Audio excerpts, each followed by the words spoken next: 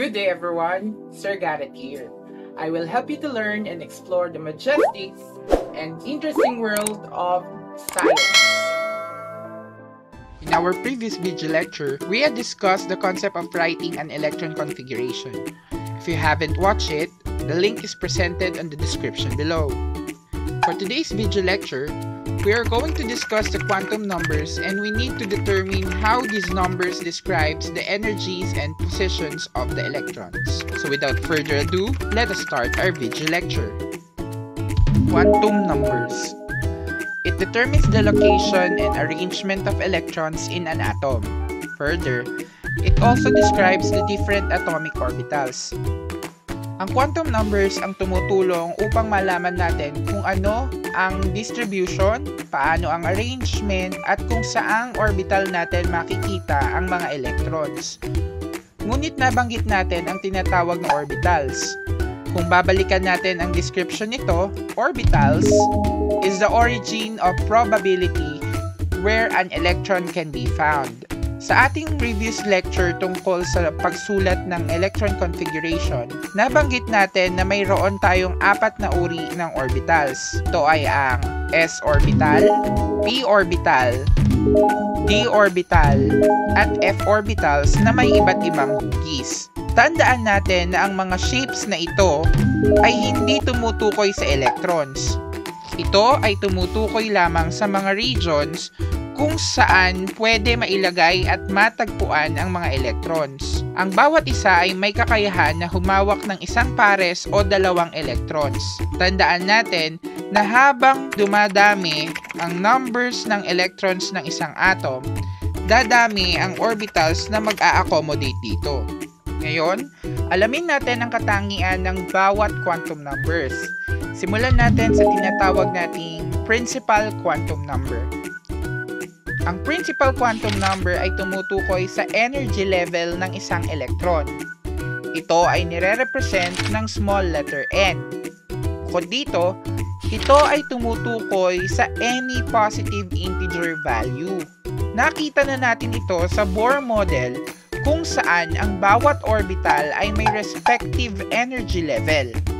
Nangangahulugan lamang nito na kapag mas malaki ang value ng ating n, ay mas lumalayo ito sa nucleus ng isang atom. Ang pangalawang quantum number ay tinatawag nating angular momentum na nire-represent ng small letter l. Ito ay kilala din sa tawag na azimuthal quantum number. Ito ay tumutukoy sa shape ng mga orbitals.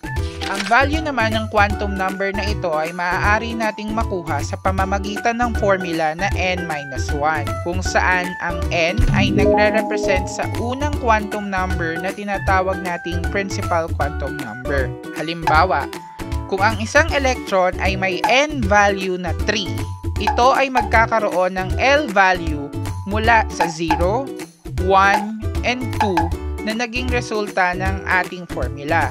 Muli, maaari itong magkaroon ng value mula 0 hanggang sa naging resulta ng paggamit natin ng formula na n-1. But when it comes on the highest energy level in an electron configuration or the distribution of electrons, kung sakali na tayo ay sumulat ng electron configuration ng isang atom, ang pagbabasihan natin dito ay ang pinakamataas na energy level na naging resulta ng ating electron configuration. So, paano ito mangyayari? Ibe-base natin ito sa L value ng mga orbitals natin.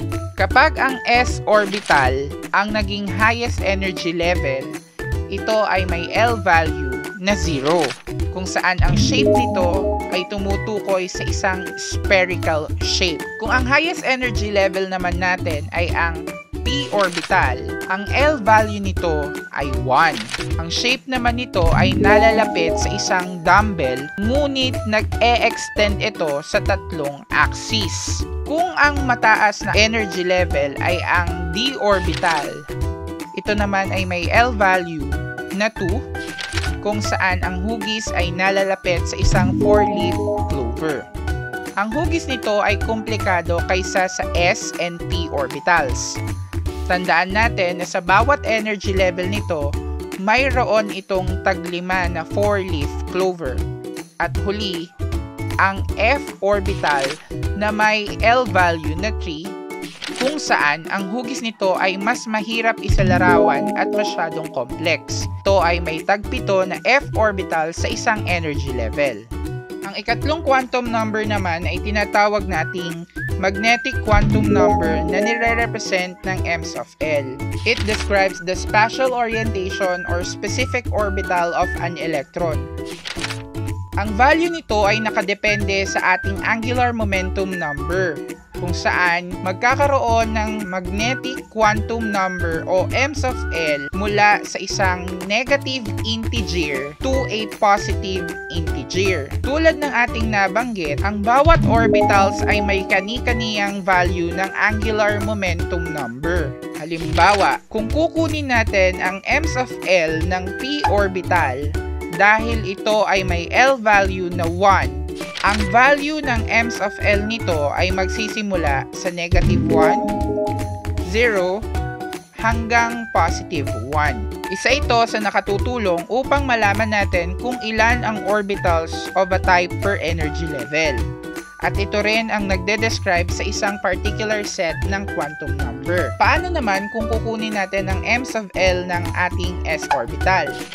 Tulad ng ating nabanggit, ang L value ng ating s orbital ay 0, kaya ang ems of L nito ay 0 pa din na nangangahulugan na isa lamang ang orbital nito. Ang d orbital naman ay may L value na 2, kung kaya ito ay magkakaroon ng ems of L value na negative 2, negative 1, 0, 1, hanggang positive 2. Eksakto ito sa sinasabi natin na ang D ay may 5 orbital sa bawat energy level. At huli ay ang F orbital na may L value na 3, kung saan ito ay may ems of L value mula negative 3, negative 2, negative 1, 0, positive 1, positive 2, hanggang positive 3 na eksakto sa sinasabi ng F value ay may 7 orbitals sa bawat energy level. Tandaan natin na sa pagsulat ng magnetic quantum number, hanggang pasok ito sa range na given sa ating table,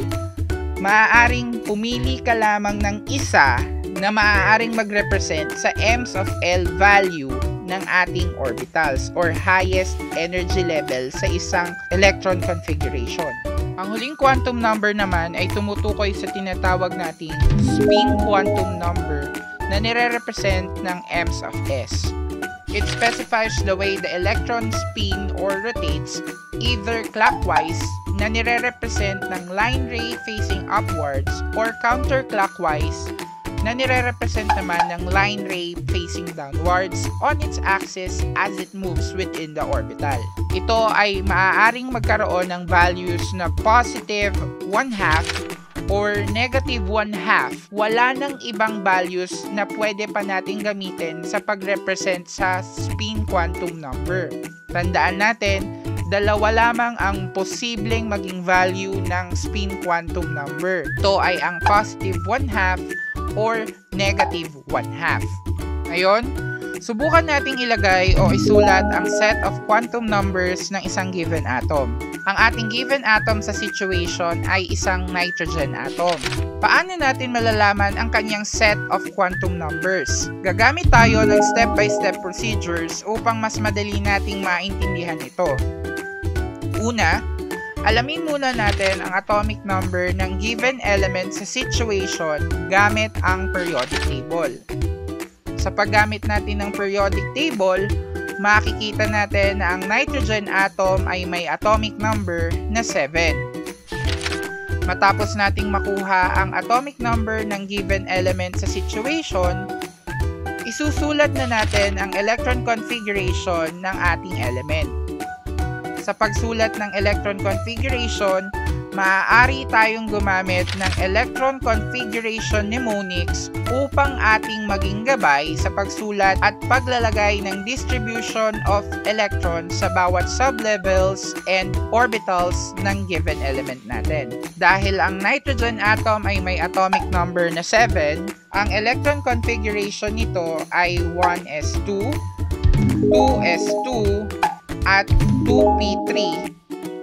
Na tulad ng ating sinabi sa ating unang video lecture, ang sum ng mga superscript ay equal dapat sa atomic number ng nitrogen.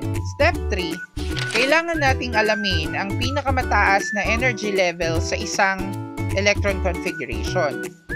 Para malaman natin ang pinakamataas na energy level, ito yung nasa dulong bahagi o yung pinakatapos o pinakapinagtapusan ng ating electron configuration. Dahil ang nasa pinakadulong bahagi o yung tinatawag natin na highest energy level ay ang 2p3, dito natin kukunin ang set of quantum numbers ng nitrogen atom.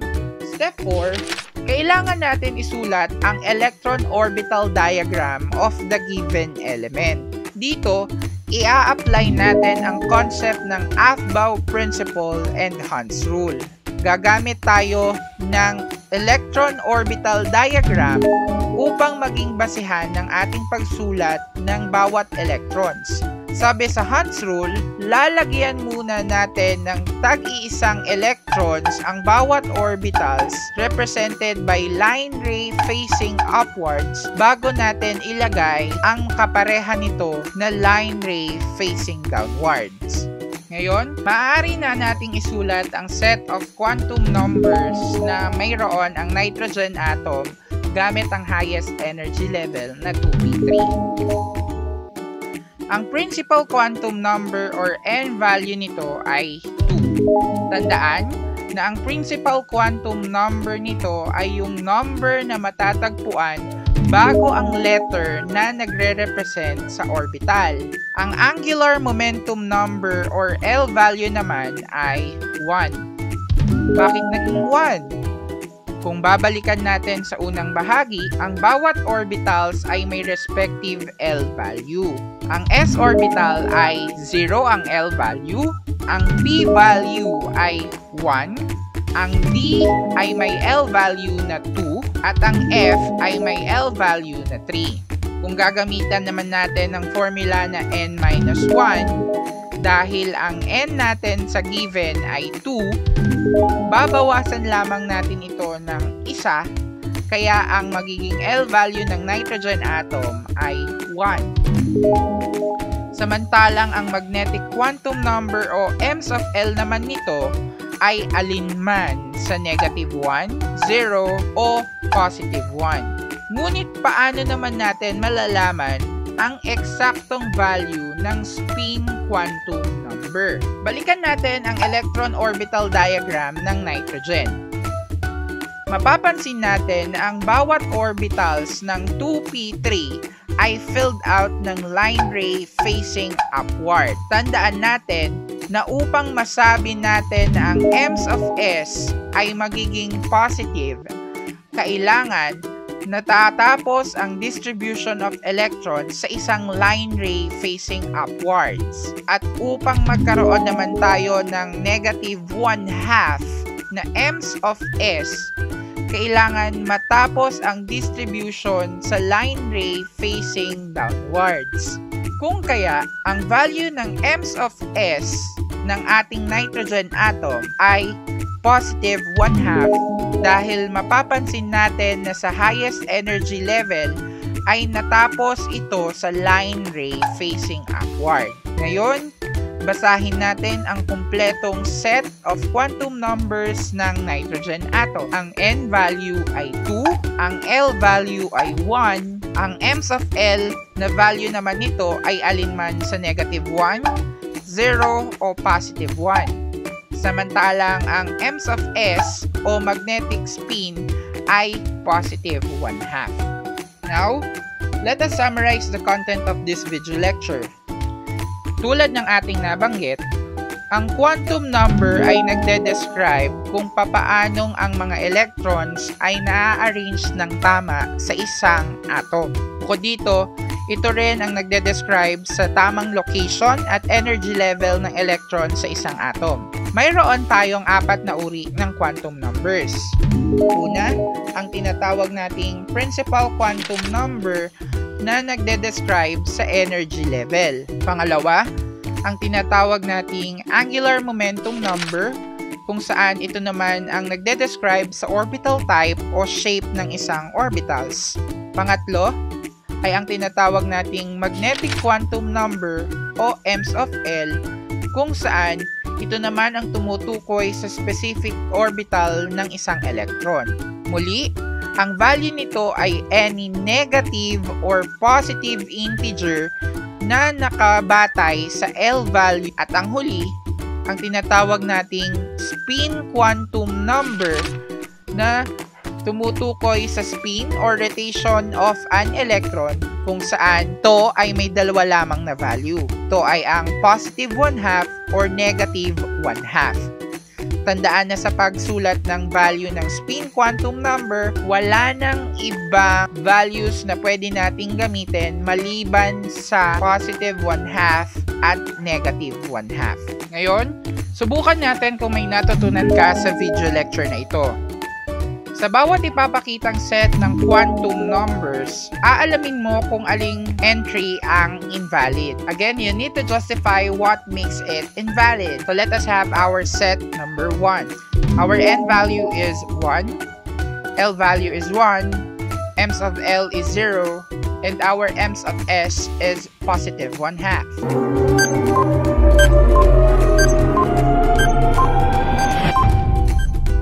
Time's up. Dito, makikita natin na ang invalid entry ay ang value ng L. Dahil upang makuha natin ang value nito, gagamitin natin ang formula na n-1 upang malaman natin ang eksaktong value ng ating L. Gamit ang formula na n-1, isa-substitute natin ang value ng ating principal quantum number sa set. So, magiging 1-1 ang formula, at pagka in-apply natin ang nasasabing operation, magkakaroon ito ng value na 0. So, nangangahulugan na hindi 1 ang value ng set na ito, at ang tamang set ay may L value na 0. Now, let us proceed on the second set. Our n is 2, L is 1, MELC of L is 1, and our MELC of S is positive 3/4.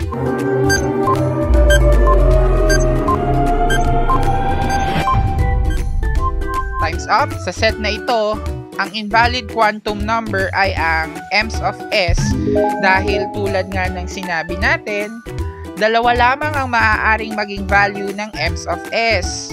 Ito ay positive 1/2 or negative 1/2 lamang. Hindi maaaring mas lalagpas pa sa mga nasabing value ang magiging value ng ating MELC of S. Now, let us proceed on set number 3. N is 0, L is 1, MELC of L is 1, and our MELC of S is negative 1/2.